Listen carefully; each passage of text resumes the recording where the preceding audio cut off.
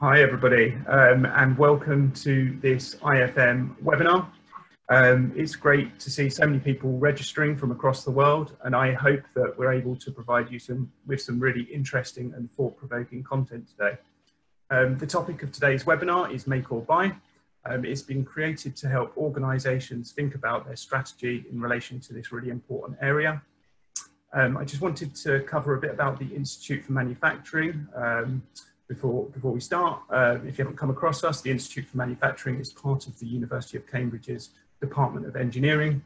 We bring together expertise across management, technology and policy to address a broad range of manufacturing issues and challenges.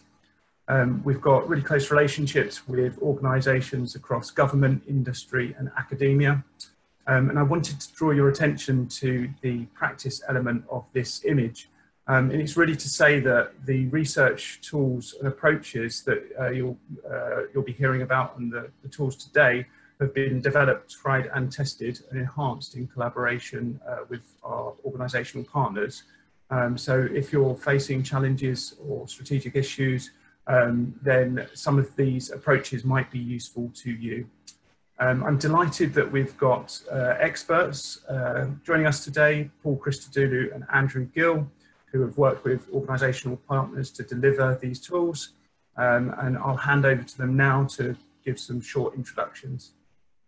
Rob, thanks very much. It's Andrew Gill here. I'm an industrial associate with the Institute for Manufacturing. I've been working with IFM in that respect since 2005.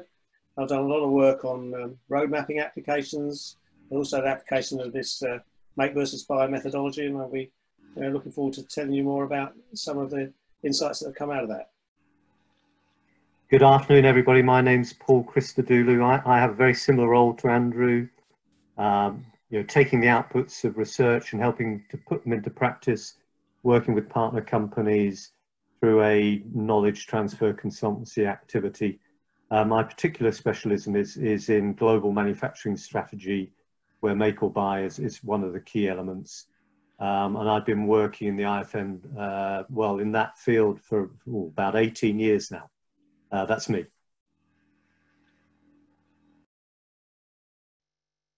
Rob, thanks very much indeed. Okay, so what we're going to do is we'll divide it into 4 sections really. The first part, I'll give you a bit of an outline of why a make versus buy strategy development might be important. We'll have a little vote then to see what are the reasons why you're interested in make versus buy.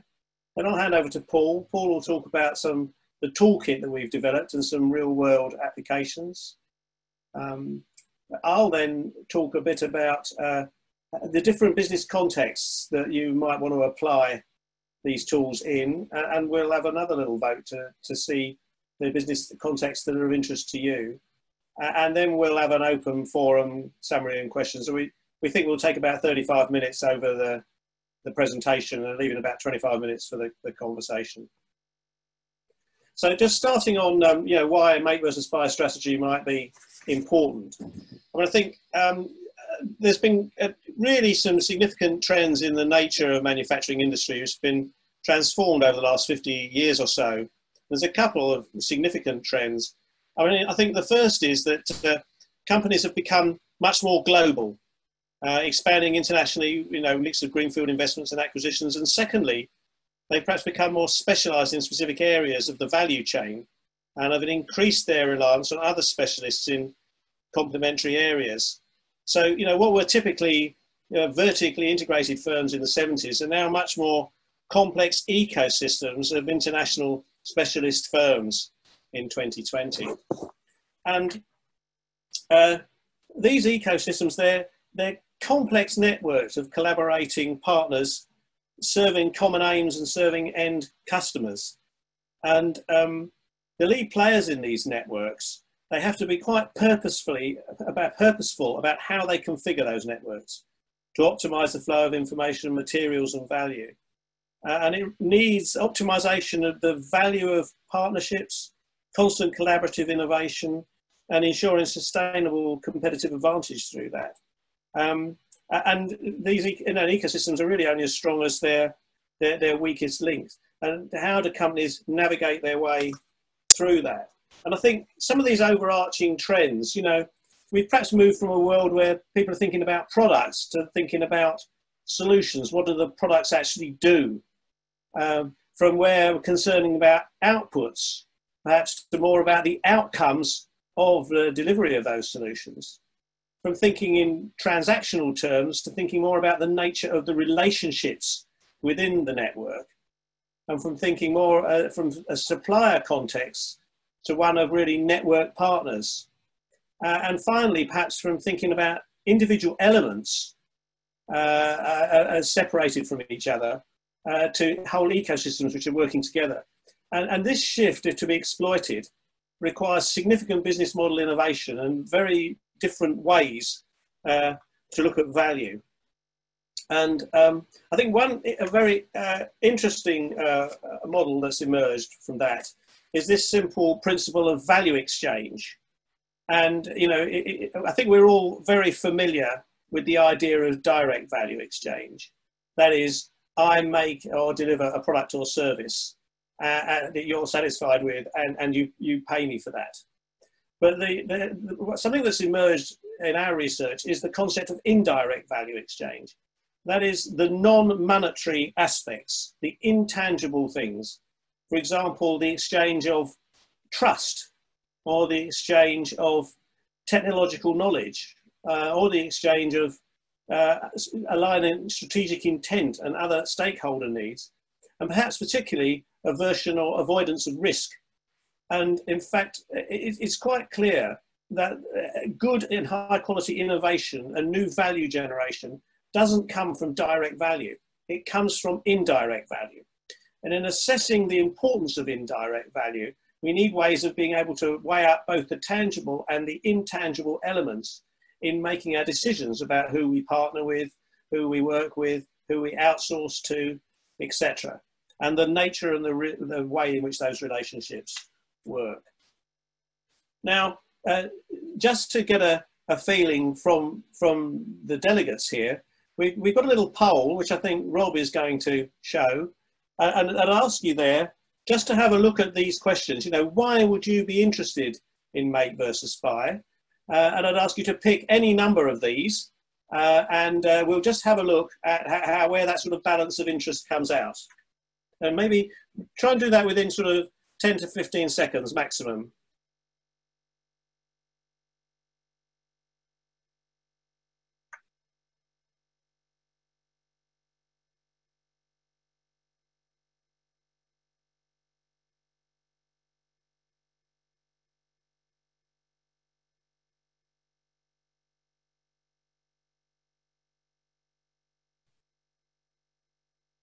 Okay, Rob, I don't know, can everyone see that now, Rob?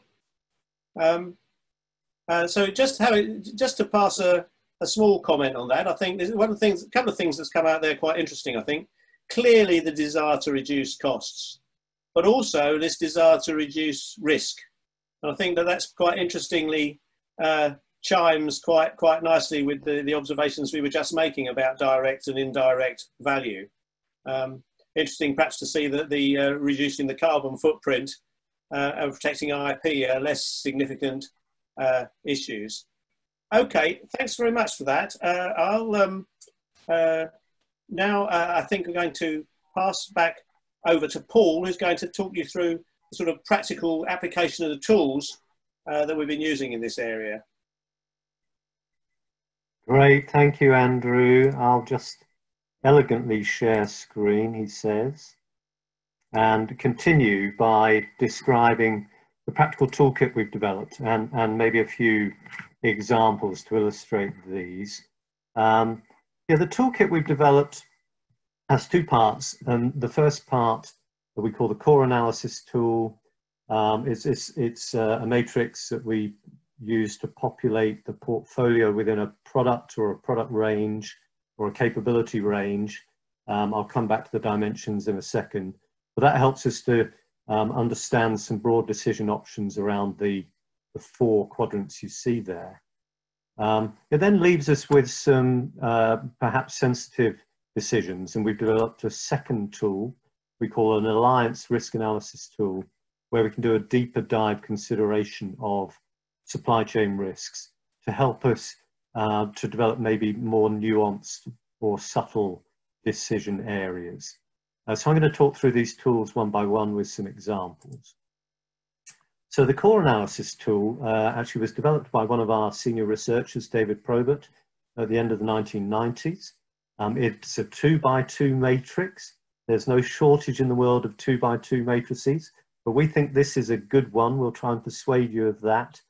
And as you see here, we're using it to analyze a portfolio here of components of a shower pump against two key dimensions. So the vertical dimension is strategic importance, which says how strategically important these are to our offering as a business. And then the horizontal dimension is supplier effectiveness, which is actually saying how effective is the supply base at delivering these items. It's a relative measure, this. So to the right, the supply base is better, and to the left, we're better. And the fundamental logic of the tool as a decision tool says, if things are strategically important and we're best at doing them, then it's an obvious make decision.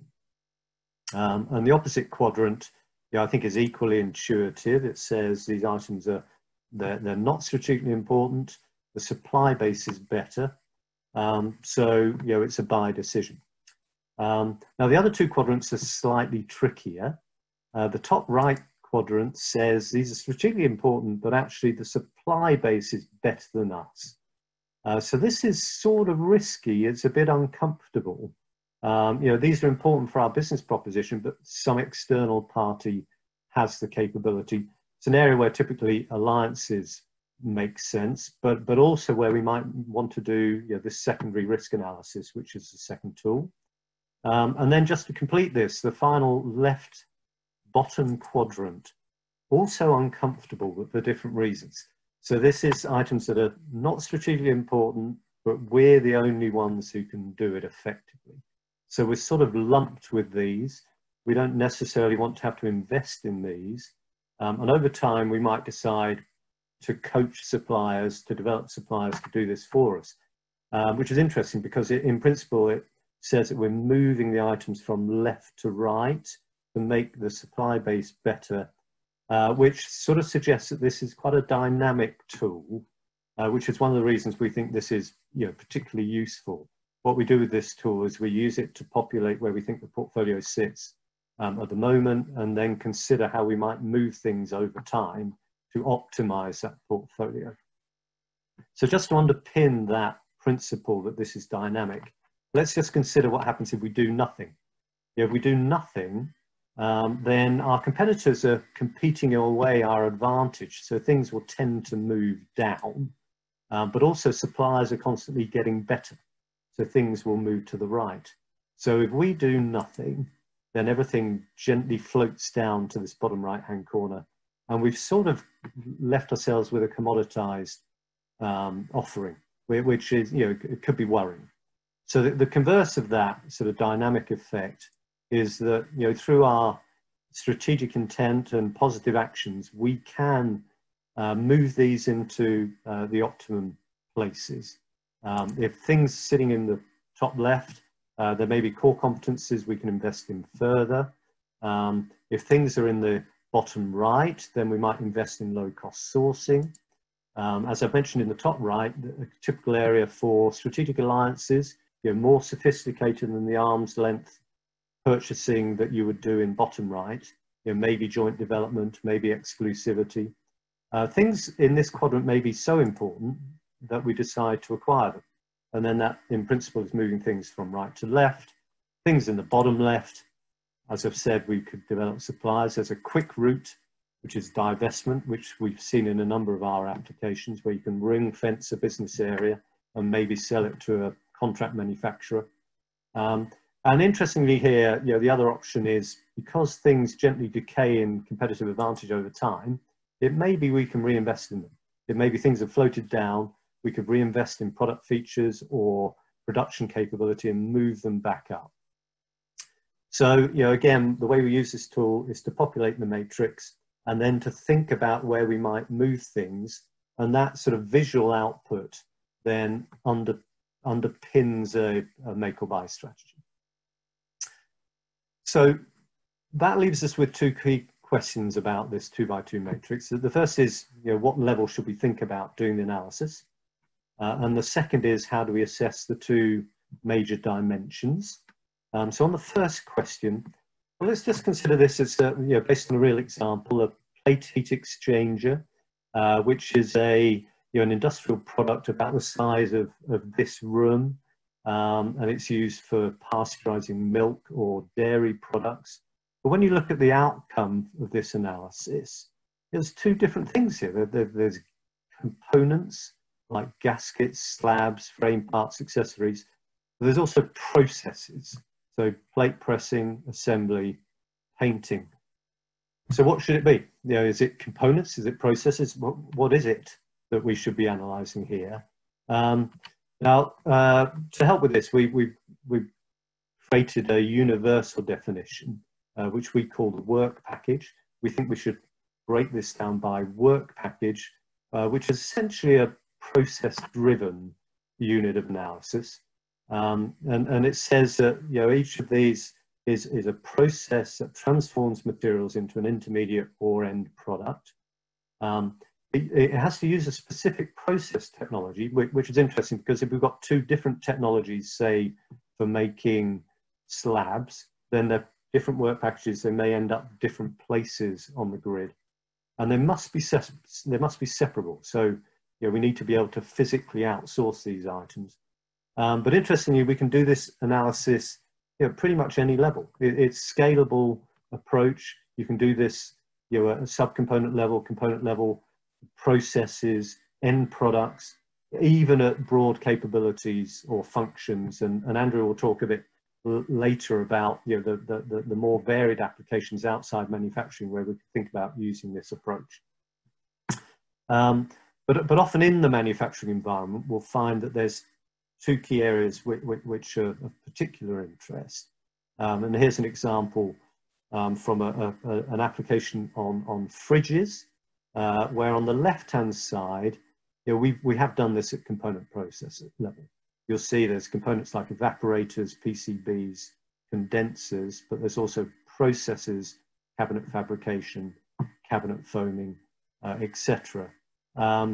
And this is what I call within the four walls of the factory analysis, and it tells us more about the level of vertical integration that we want to pursue. Whereas on the right-hand side, we also often do this at product category level, if you like. So in this instance, some of the more differentiated products, upright freezers, small chest freezers, may be core in make, but top freezers, under-counter freezers, less differentiated, we might outsource those to contract manufacturers. So that's more of a portfolio strategy approach. And as I say, there are many other ways we can think about this, which we'll come back to later. On the remaining question, how do we analyze these two dimensions? Well, David Probert provides some guidance in his research. Strategic importance takes a little bit of thinking about. There's three key factors. The impact on customer value. Now that says, how important are these in delivering benefits to customers, which takes a little bit of thinking through. But if we take the impeller, for example, why does the impeller score high? That's because in a shower pump, it is having an impact on the power of the pump and on the efficiency of the pump, all things that customers might value. We also consider profit generation as part of this. So that says some of these items might support a premium pricing because of their advanced functionality. So these things link. But also in here, some of these items we may be able to deliver at very low cost. And if we can combine those two of high value and cost, then they're more important to our shareholders. And the third factor is around intellectual capital. So we may be able to embed IP, in terms of hard patents or just soft manufacturing know-how into these, which sustain our competitive advantage over time. So that's strategic importance. Supplier effectiveness, possibly a bit more straightforward, but remembering that this is a relative measure. So we use these three traditional performance criteria and say, how well is a supply base, or how good is the supply base at delivering this compared to us on cost, quality, delivery? And we add on innovation because often certain suppliers will be investing more or be more capable than us in innovation, and we ought to factor that into the analysis.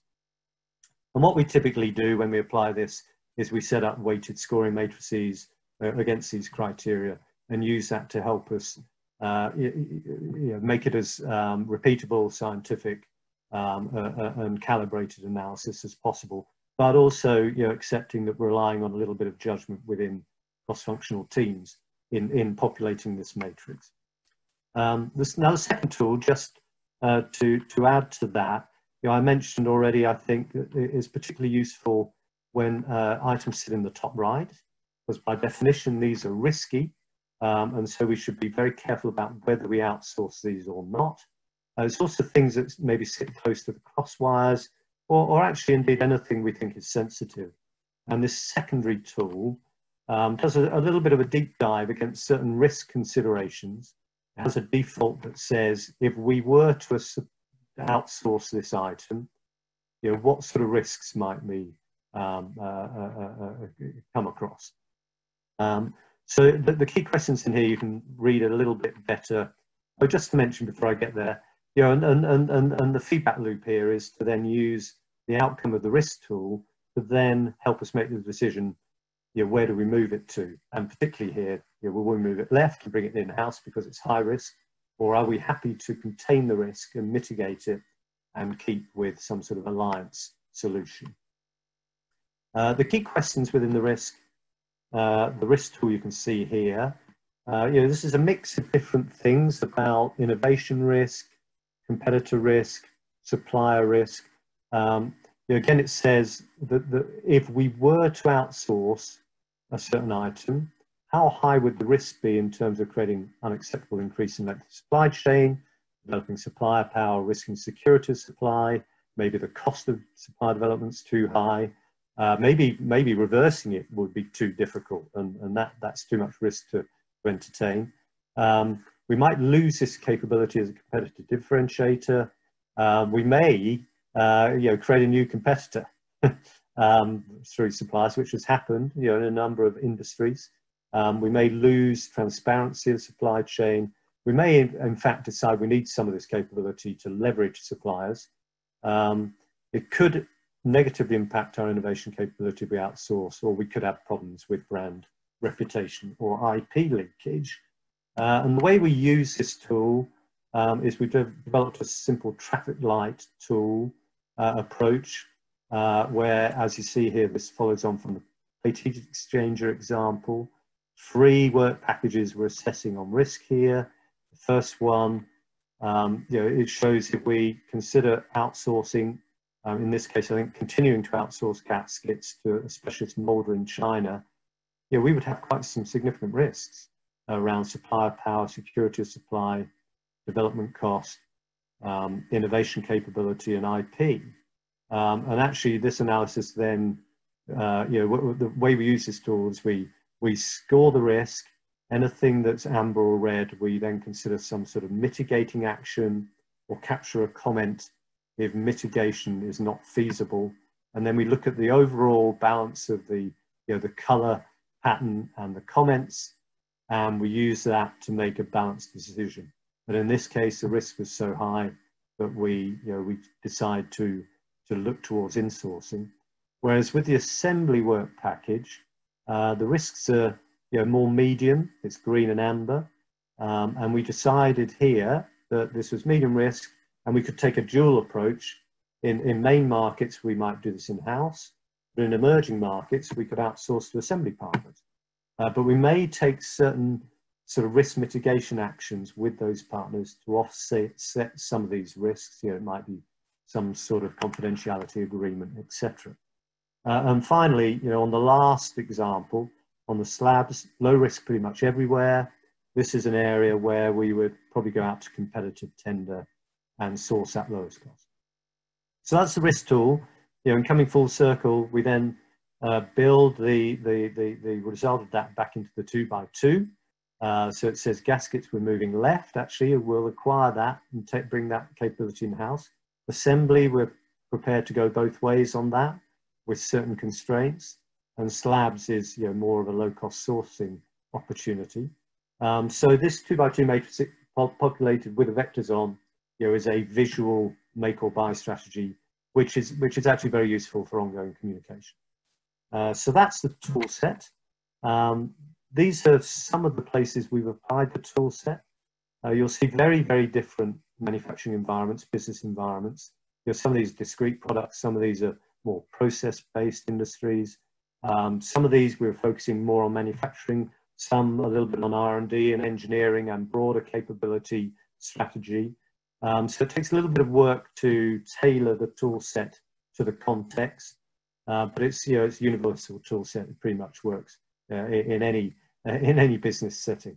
So let me just hand back to Andrew now, and Andrew's going to talk a bit more about some other ways we could use this tool set. Andrew, back over to you. Thank you very much, Paul. Let me just share my screen. Okay, so Paul has given us a great review of the way the tool can be applied, and I think because a lot of work has been done in this area and it's easy to understand, we have used an example of a physical product in the sort of manufacturing production environment. But it's worth having a think about much wider possible applications outside the direct production environment and right around the value chain. And I think one reason why this is important is many companies, for example, are considering enhancing the service level that they provide, maybe providing services associated with the products that they manufacture. At a corporate level, for example, if you think about Apple, they don't actually manufacture the products, but they're around the value chain. They've got shops, they've got music, they've got design. They have wide aspects of the value chain. And if you're trying to reposition yourself in the value chain, there's huge swathes of capability that you probably don't have. And how you access that capability needs quite a lot of careful thought. And similarly, if you're thinking at the business level, what sort of capital investments should you be making? What should our partnering strategies be in response to that corporate level of strategy? Where do we need to look? How do we find out the things we really need to look for great partnerships in?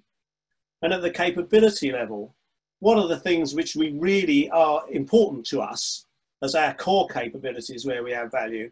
And what do we need out of our partners in order to make the ecosystem which we're a part work? Or it can be at the product level, and there's huge power in that around aligning the product portfolio with those core competencies or developing your category supply strategies. And then at the factory level, looking at investing in advanced production capability or looking at developing low-cost supply sources. And in order to tackle some of these outside the factory questions, we have developed a more nuanced version of the 4-box matrix. I mean, why have 4 boxes when you can have 9? Might be the comment that one could make. Now, this actually is the same chart with supplier effectiveness increasing to the right and strategic importance increasing to the left. And many of the conclusions are coherent. But so, in the top left 3 boxes, indeed, here, where we're at least as good as alternatives and it is important, then we look at maintaining, investing, or consolidating our capabilities. Here in the top right, where it's very important, but alternatives are better, this is where acquisition may come in, or where you might be looking at some joint venture in order to make things work. Similarly, actually, the whole partnership context here is really in the field where it's moderate to low importance, but others are at least as good as we are. And in this here, Paul touched on already, examine your options in the circumstance where you're really good at it, but it's not very important in the business you're in. How do you monetize that if some capability falls in this area? And it's also interesting to know that outsource and commodity supplier here, they're not being applied to stuff that's great strategic importance.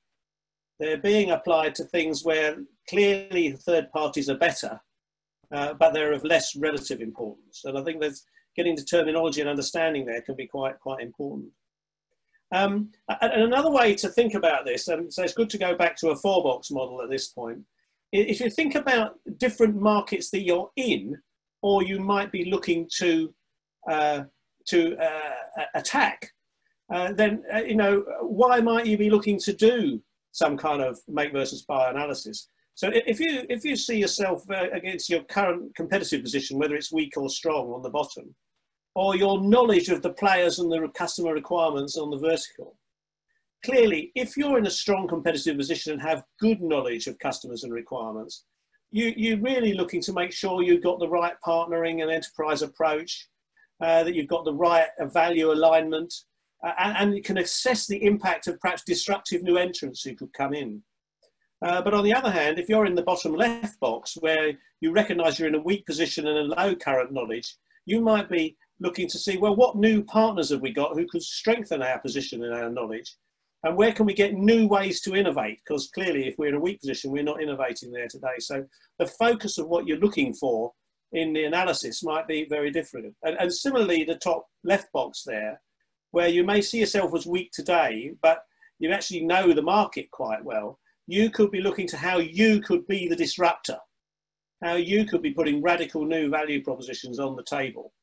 And you may have a portfolio of markets that you're in, and so you might be using different things, doing it for different reasons.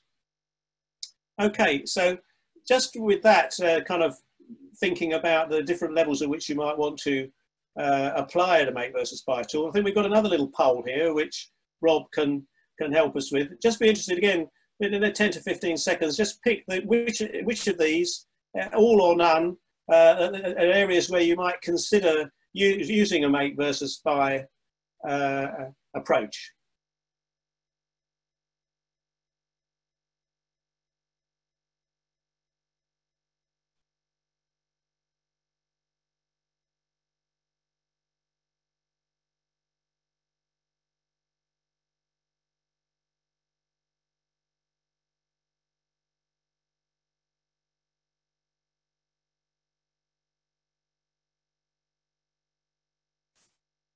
Okay, I think that still clicking that. Okay, thanks very much.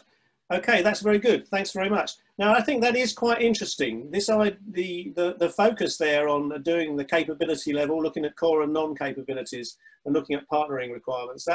That squares quite nicely with the drive for improved innovation, I would say, being a key aspect of what really delivers value.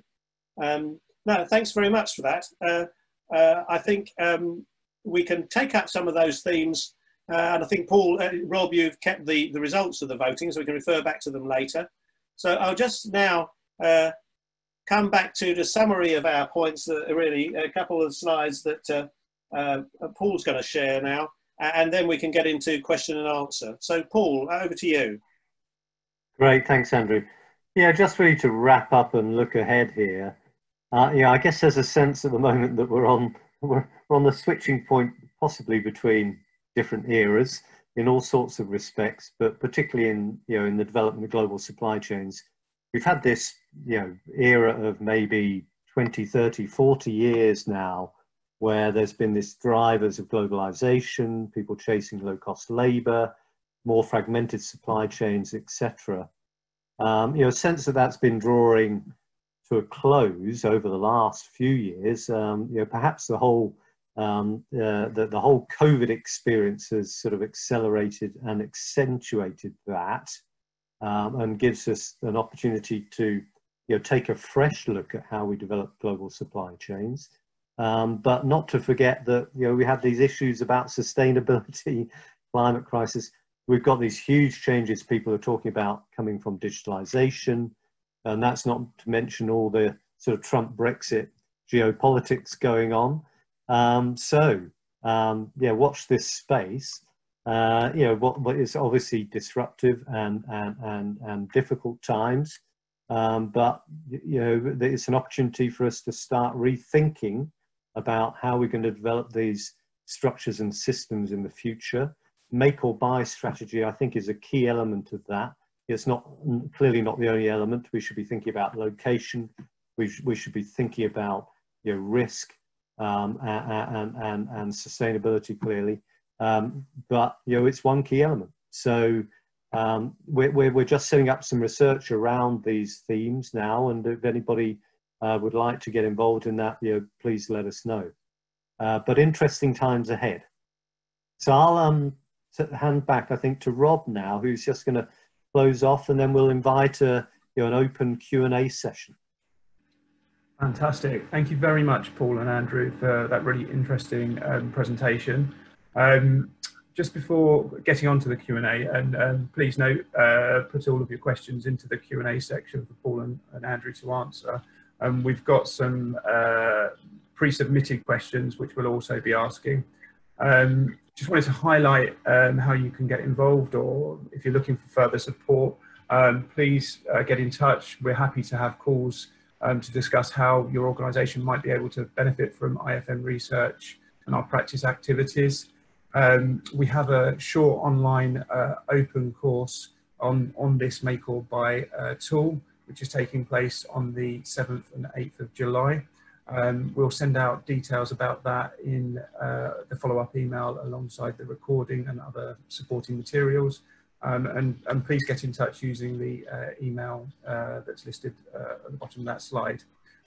So on to the questions. The first one that I had, which was pre-submitted, who should be involved in determining make or buy strategy?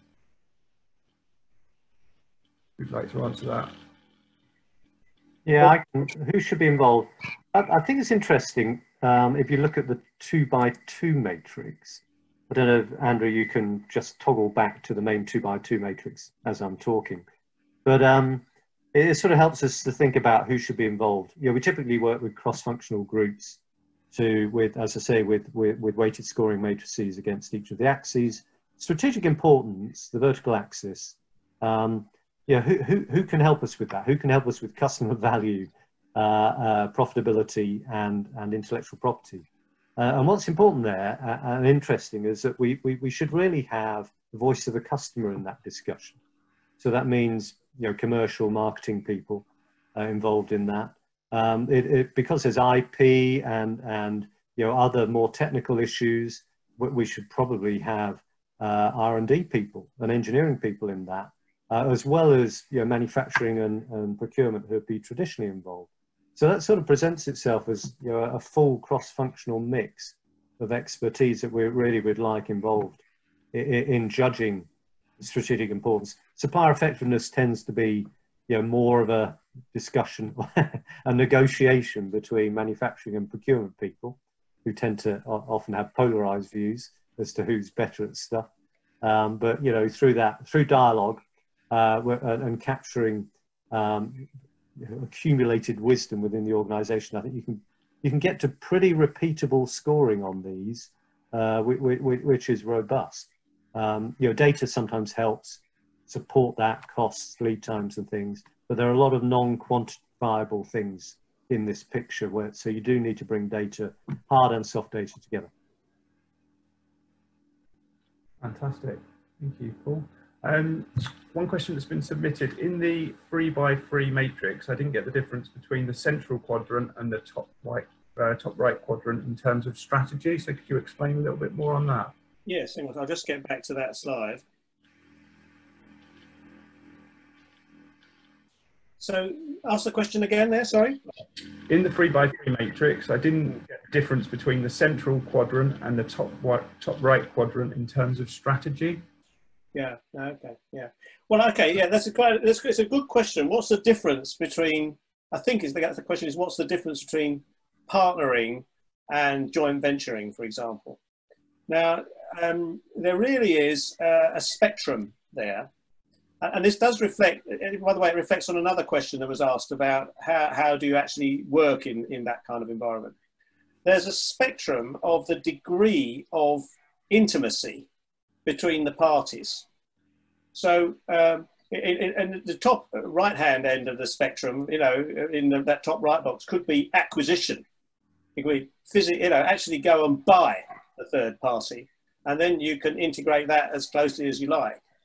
In the partnership box, you clearly got two completely separate legal entities and need to work out how they're going to work together.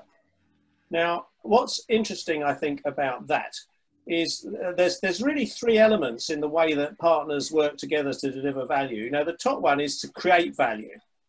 What is the value proposition you're putting together?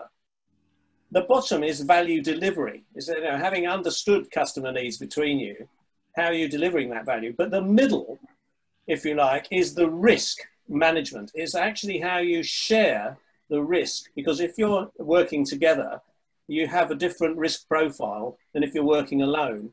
And you need to be able to monetize that risk, understand what it is, and build into your contractual arrangements how that works. Now, the extent to which you shift from the middle box to the top right box is the extent to which you move in that model by managing the risk between, if you make an acquisition, then you effectively have all the risk under your control. If you have a joint venture, you would probably have shared equity and therefore shared results. But if you're in a commercial partnership, you're then looking at somehow about profit share, revenue share, etc.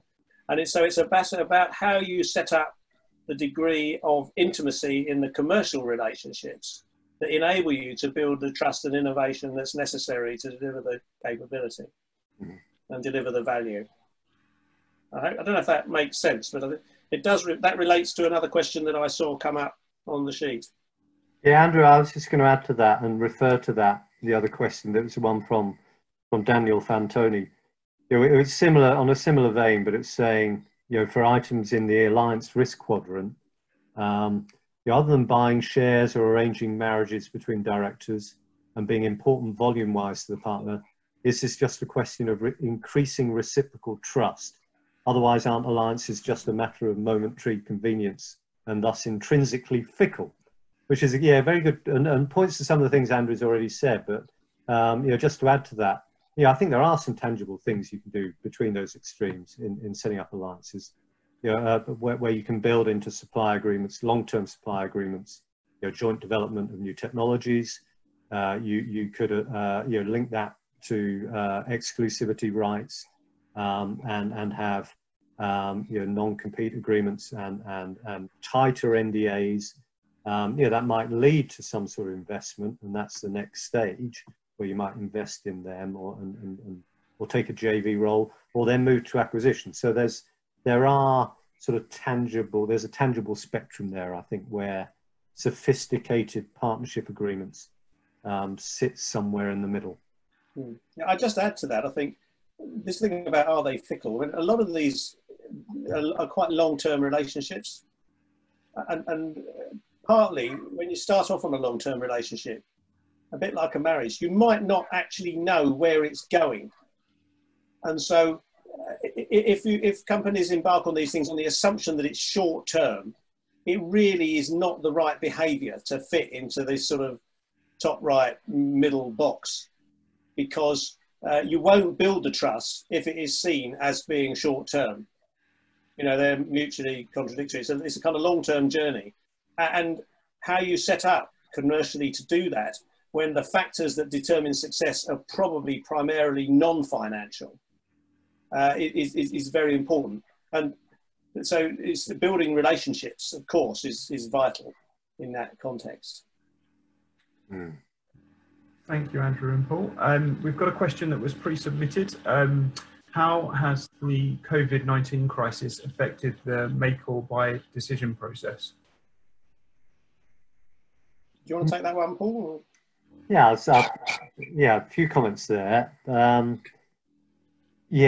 guess it's affected it maybe indirectly and maybe directly in some ways. Of course, everybody's now a little bit more risk averse, and there's a lot of talk about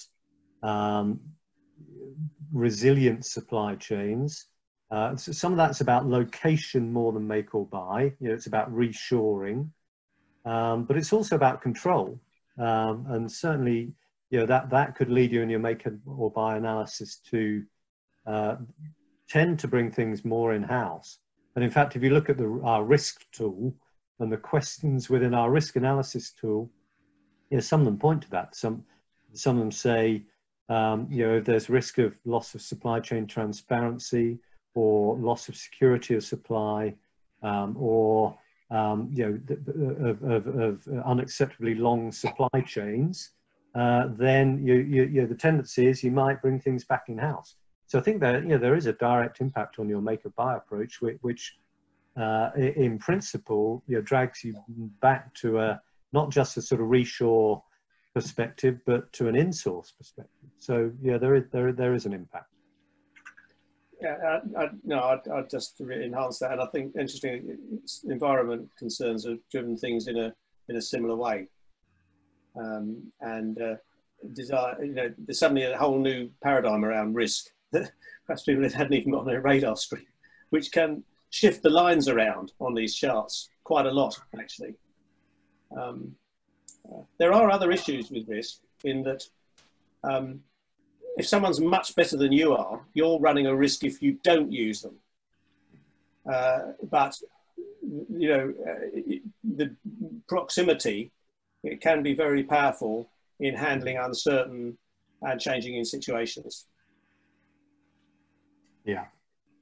Yeah, maybe can I just point to, I've just noticed another very interesting question. Common issue that comes up is David Corrigan's question. With industry partners you work with, how successful have you found the approach to be regarding completing a more holistic view of supplier effectiveness versus just the cost of goods pricing based on quotes?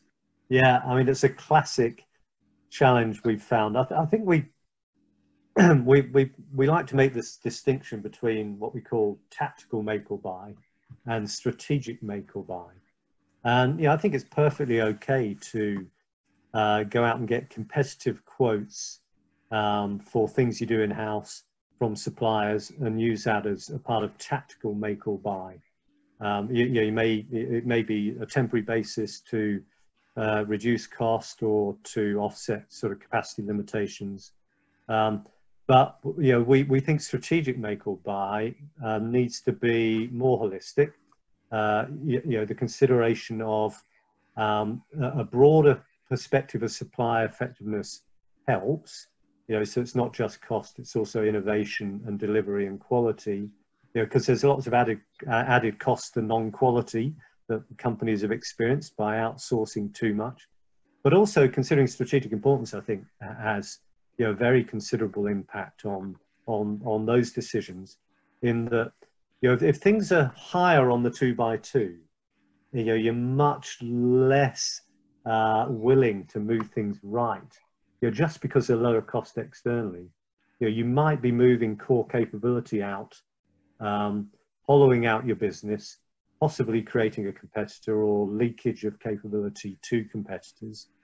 And you could argue that's short-termist and a threat to your long-term business proposition. So yeah, by all means, if things come out low on strategic importance, let's consider getting things at lowest cost as long as it's quality and delivery, etc. But if things are high up on the chart, yeah, let's take a much more holistic view of that in terms of our longer term business proposition. I'd add to that, actually, Paul. I totally agree that really focusing your efforts on the top part of the chart. Also, the definition, supplier, makes you think of one thing, but there could be people who ought to be on this chart who aren't even on your supplier list. They may be, people with outstanding digital capability that you're looking for, or you're not even working with today. They might be your customers. They might be, in some circumstances, your competitors. So actually, throwing it as wide, understanding as wide as possible who it is who ought to be on this chart, and therefore how that affects your strategy, is also something that's worth putting a lot of thought into. And again, the risk goes up, but it has the maximum impact. If you think about those things, the higher up the chart you go. Thank you, Paul and Andrew. So another question that was pre-submitted How should companies decide make or buy options by lean philosophy?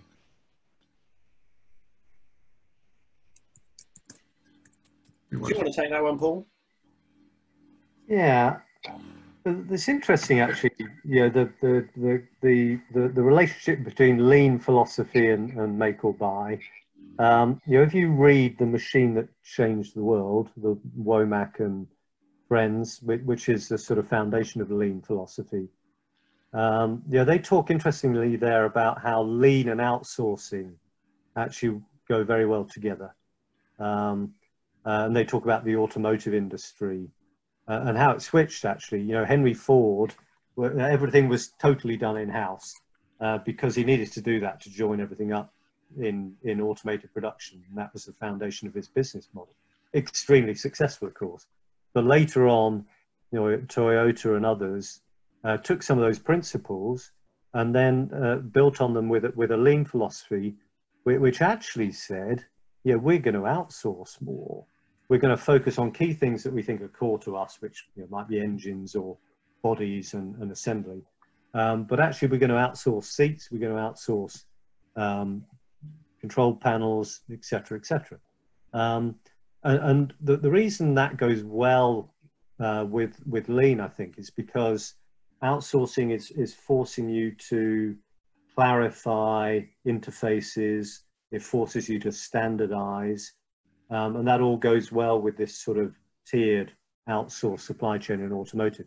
But just to add that, you know, we found that doesn't necessarily work well in all environments, particularly in sort of fast-moving or fast-changing engineering environments, like, for instance, aerospace, where, you know, tailored engineering means that if you create too many interfaces between partners, then your response to change and your quality assurance processes and your agility, it can be diminished.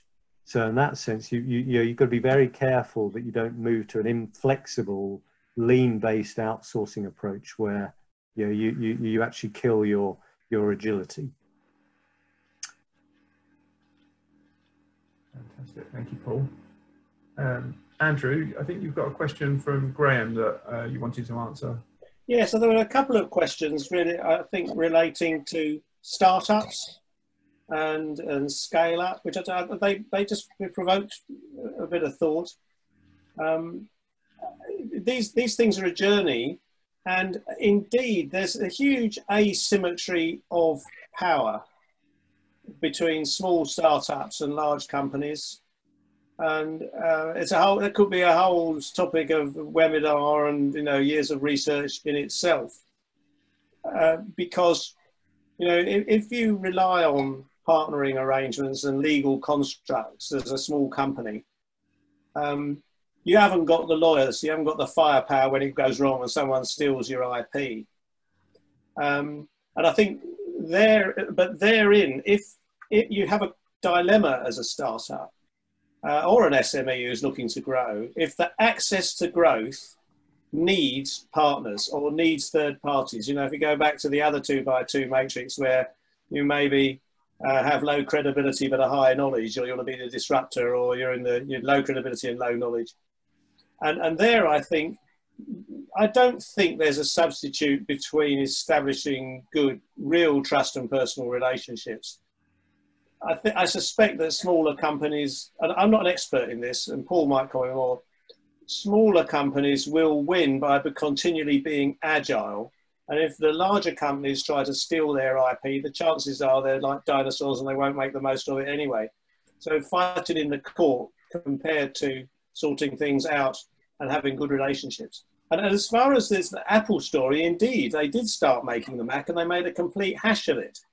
And they must have gone through a process at the strategic level, at the corporate level, of thinking, what is our real core competence? It's designing and conceiving of products and services. Right, we'll set ourselves out looking at make or buy approaches that deliver that. But they had to go, I think they were reading Steve Jobs' autobiography, they went through a lot of pain trying to make their own and ended up realising that that wasn't really where they were good at.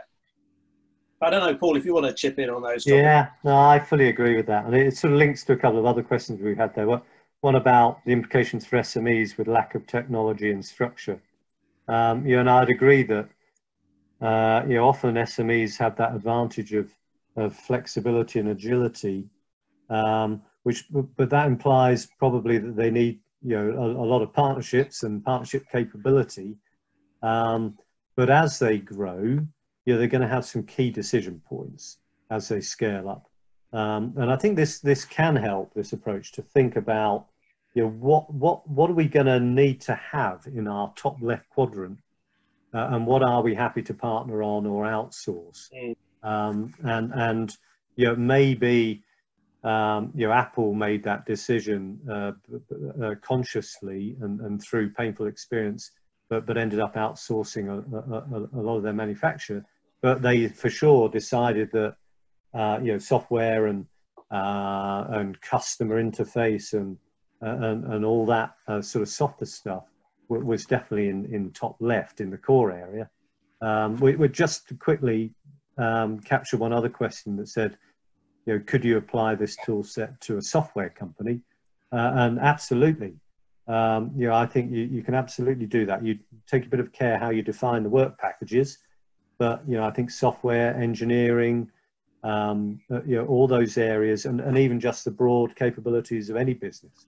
I did a bit of work at one point with a company that ran a bakery, and they wanted to do a make or buy strategy because some things they were really good at baking at and did in-house, and some things they got from a network of supply partners, which was cottage industry. So even works there. So software for sure. I think you can think about this in a software context. And just one other add into that, of course, relevant for SMEs is they can get the funding. You can always acquire the people rather than acquire the company, and bringing expertise in-house through human resources strategies. If something's really in the top left box, that's part of the investment, is the people investment. It's not just the technical and the hardware investment, it's investment in people and processes to get your capability up. Yeah. And just as a final question, one pre-submitted one, what are the current trends in outsourcing versus insourcing and offshoring versus reshoring? Yeah, I guess I hinted at that earlier, but actually even before the whole COVID thing, there was a lot of indication that there's reshoring going on. A number of drivers, I think, behind that, which sort of coincide. One, of course, sustainability and reducing air miles and transportation miles is one. One is the need for more customized products, which tends to drive things, drive manufacture close to the point of sale to enable that tailoring on a fast response basis for sure. Other things going on as well, like new technologies, additive technologies, digital printing. Philips Lighting have launched fairly recently a totally different distributed manufacturing model, where they have a web portal.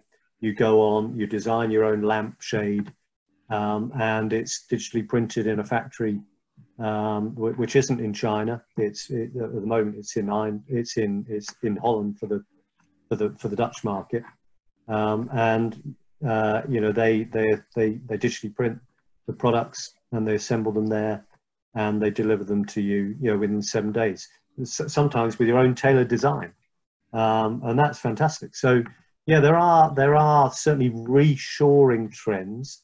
Are there insourcing trends? I think the two sometimes go together a bit, but there's strong arguments that you should be continuing to partner, I think, but just making sure you've got the right partnerships.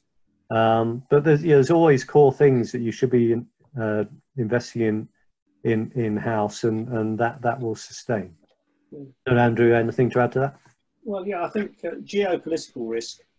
I mean, if you draw up a list of the places you might think to go, and then tick off how many of them are absolutely geopolitically stable and not going to be subject to some sort of trade war in the future, on the one hand. I think then the other thing is, here we are today, the ease of communication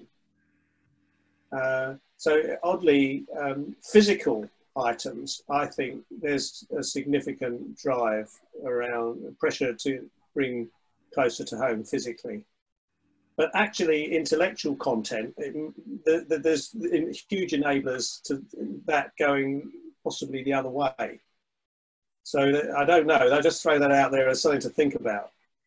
Communication technology might mean that intellectual property gets increasingly globalized, but geopolitical uncertainty gets to mean that physical property gets increasingly localized with the other things, with the technology, etc. So almost an opposite direction of flow. Excellent. Well, thank you very much. I'm just looking at the time, and that's the end of the webinar. Really interesting questions from everybody, so thanks for those that have been submitted.